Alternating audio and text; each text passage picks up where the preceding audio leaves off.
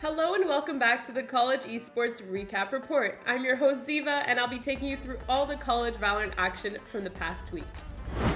Starting with the South region, several teams remain undefeated, including the likes of UT Dallas, Texas A&M Maroon, UT Arlington, University of Texas, University of Houston, and more. The UT Dallas team will be competing in the Red Bull Campus Clutch Last Chance Qualifier later this month, took wins against MSU Texas and Ole Miss. In the North region, Northwood University remains undefeated in their group with a 2-0 record, taking wins against Indiana University Cream and Kansas State. UIUC also remains undefeated, picking up wins against Oklahoma and the University of Wisconsin Whitewater. Other undefeated schools include St. Clair Saints, Indiana Hoosiers, Michigan State, Grand Valley State University, North Central University, and many others.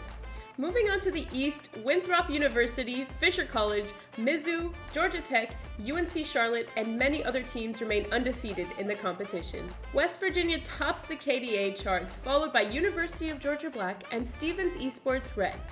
LVC has the most winning spikes planted, sitting at 37, and Cornell University has the most winning spikes diffused at 17. Shifting over to player stats, Teal from Champlain College Varsity tops the damage leaderboard with 22,220 damage dealt. OG from the same team comes in second with 20,741.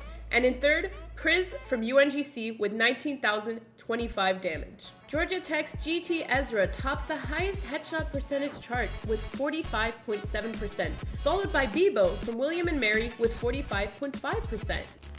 As far as agents picked, we're seeing Chamber, Fade, and KO topping the charts.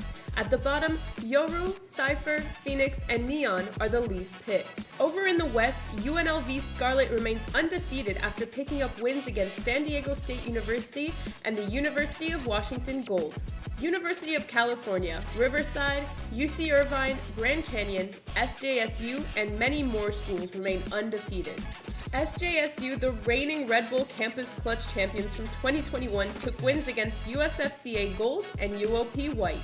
This upcoming weekend is the final weekend of Phase 1 matches, and the number 1 team from each group will advance to the mixed elimination bracket for top 8. We're excited to see some intense VALORANT matches as Phase 1 closes out. Be sure to follow us to stay up to date on College VALORANT and all things college esports.